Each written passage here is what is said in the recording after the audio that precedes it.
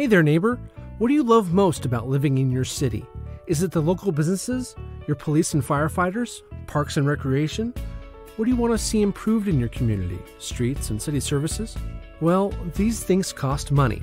To help pay for public safety, parks, streets, and sidewalks, businesses in your town currently collect a local sales tax.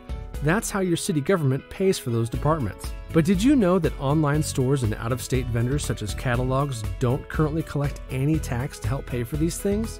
When you order something online, the delivery truck uses your city streets and your local police investigate if the package gets stolen. But the online store collects no local sales tax for your city.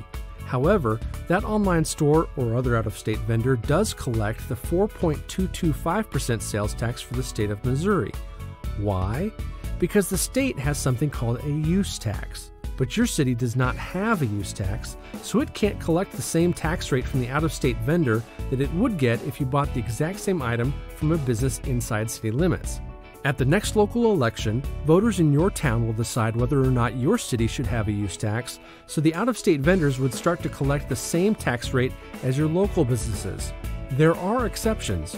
Very small businesses that sell less than $100,000 worth of merchandise in Missouri don't have to collect the tax.